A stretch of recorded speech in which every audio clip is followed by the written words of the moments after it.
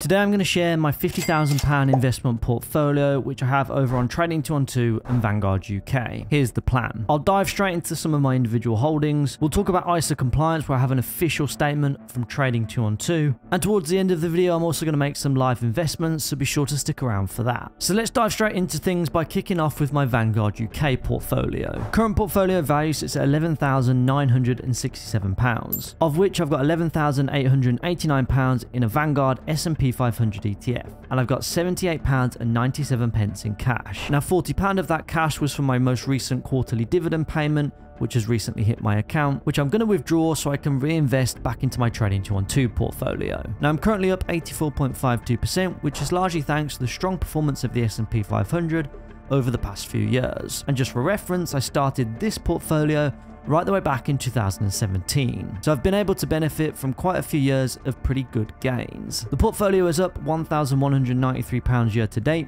but it is down £126 since the start of the month, which is largely down to the S&P 500 being down 1.15% since the beginning of October. Now for the most part, because I've transitioned over to Trading 212, this part of the portfolio is kind of a little bit of an element of setting and forgetting. So I'll let this part of my portfolio compound over time whilst I now actively invest over on Trading 212. But before we dive into my Trading 212 portfolio, first I wanted to touch upon ISA compliance because it's been a topic in the headlines. It's been going around in the mainstream media around potential issues for those of you guys who currently hold fractional shares. The current view that HMRC is providing is that brokers like Trading 212 and others out there that provide fractional shares as an offering to all of their customers are currently non-compliant with the 1998 ISA legislation. It's a pretty long-winded document, but in summary, it simply doesn't say specifically that fractional shares are compliant within ISAs. As a result, headlines like this have hit the media which say fractional shares in an ISA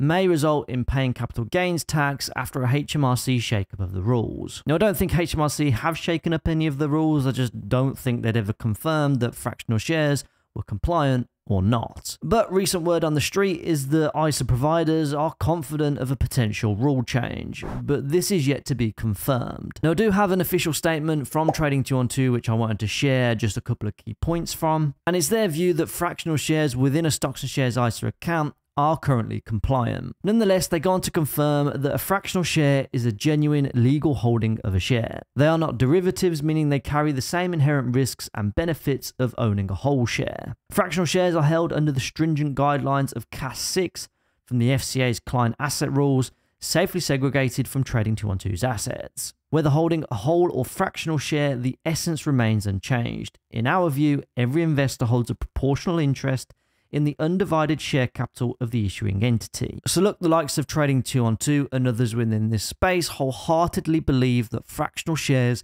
should be compliant within a stocks and shares ISA, and for what it's worth, I think they should be too. But just to err on the side of caution, I'm just going to round up the fractional shares within my portfolio into whole shares, partially because I kind of find it annoying to have multiple decimal places of shares within my portfolio, but also just more generally speaking, to be compliant with the legislation as it's written currently. So pulling up my Trading 212 portfolio, which is currently valued at £34,643, of which I have £714 held in cash, which I'm going to invest some of, if not most of, during today's video. Now what you can see is that the portfolio over the course of the past month or so has very much been heading in a downward fashion.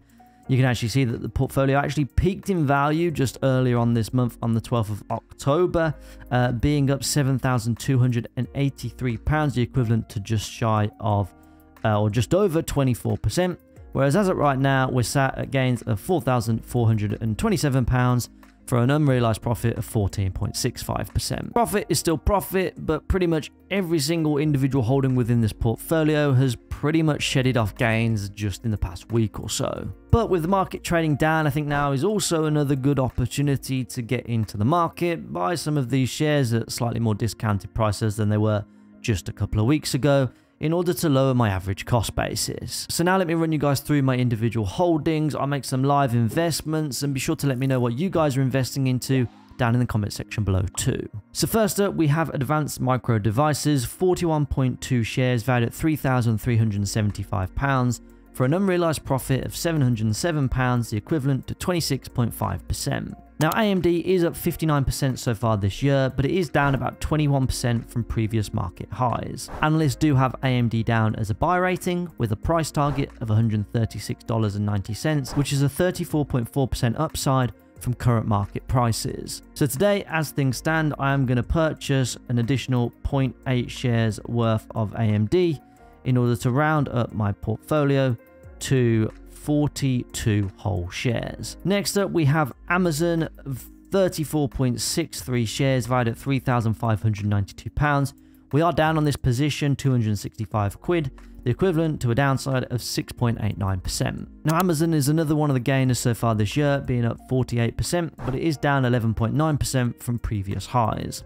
Analysts are really optimistic on Amazon stock and have it down as a strong buy rating, with price targets of $170.30, which is a 33.5% upside from current market prices. Now today, and to get this right, I need to purchase, as I'm reading from my script notes, 0.3604454 of a share to round up my Amazon position, hopefully if my maths is correct, to a whole 35 shares within the company. Next up on my list, we have Apple, 58.2 shares. This is one of the biggest holdings within my portfolio, valued at £8,237 for the equivalent unrealized profit of 2,523 quid, the equivalent to 44% worth of gains. Amazon stock is up 38.6% year to date, but it is down 11.7% from previous highs.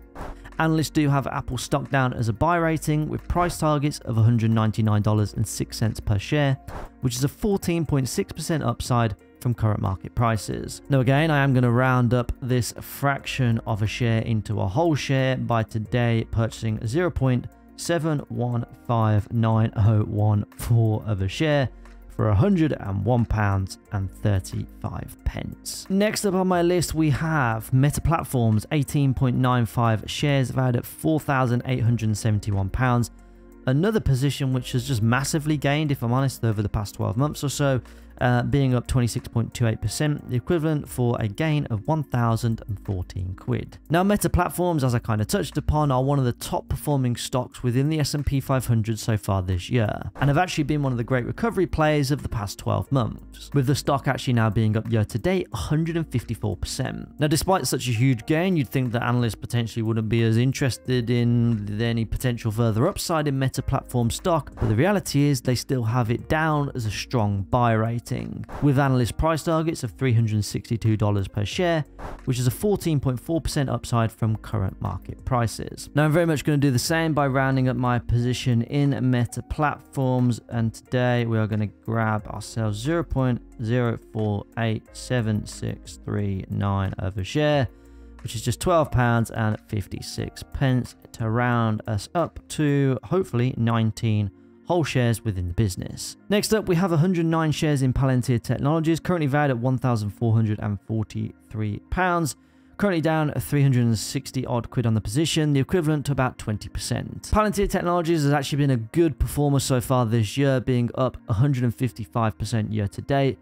However, it has been quite volatile over the past few months, as probably to be expected with this nature of a business. But overall, we are certainly still heading in the right direction. Right now, analysts have the stock rating as a hold, with analyst price targets of $16.31 per share, which is actually about a 12% downside from current market prices. Analysts do kind of seem to be hiking the price targets of Palantir Technologies stock every couple of months or so, but for now, I'm just going to simply hold the position as it stands today. Next up on my list, we have 26.7 shares in Tesla, valued at £4,641. We're up just under £1,000 on this position for the equivalent rate of return of 26.87%. Now, Tesla stock is up 100% year to date, but it is down about 12% just this month after recent earnings didn't exactly please investors, seeing a massive drop off in Tesla's profits. And because of that, my position in Tesla has also taken quite the beating too. Nonetheless, Tesla stock is still down as a buy rating, with analyst price targets of $228.52, which is up 5.7% from current market prices. Actually, since the earnings reports have come out, analysts seem to have downgraded Tesla's stock price by about $30 or so since this time last month. But nonetheless, I am going to round up my position again today with the stock trading ever so down slightly. So we're going to buy at 0.229148 of a share for £39.79. And can I just say how much more satisfying that now looks with having fully rounded up whole shares within every position within this investment portfolio. But nonetheless, let's dive into the final couple of holdings. So we've got Unity Software, valued at 150 quid. We're down 500 odd pound on this position, the equivalent to about 80%. Now, I've got no intention to buy or sell any of these shares as it currently stands, but I'll hold on to the position for now, just as a bit of a reminder that sometimes investing can go wrong. But despite this, let's still look at the rating. So analysts do still have Unity Software down as a buy rating with a forecast of $43.07, which is actually 63.3% upside from current market prices, which I'm going to need all of and a hell of a lot more to get this position back to break even. Then very finally, we have 127 shares of the Vanguard VUSA S&P 500 ETF, valued at £8,342. We are up £416.99 on this position, the equivalent to 5.26%. Now I am going to increase my exposure to the Vanguard S&P 500 ETF, and we are going to pick up an additional 5 whole units for £328.44. Now, if you guys do, now to get to this point within my investing journey, I've spent the last 10 years studying and learning all about the topic. Now, I've managed to summarize some of the key learnings over that period of time, which I've put together in a video here. So be sure to check out that video next. But before you go, be sure to subscribe to the channel as well. Drop a like on the video, guys. That being said, I'll see you over in the next one.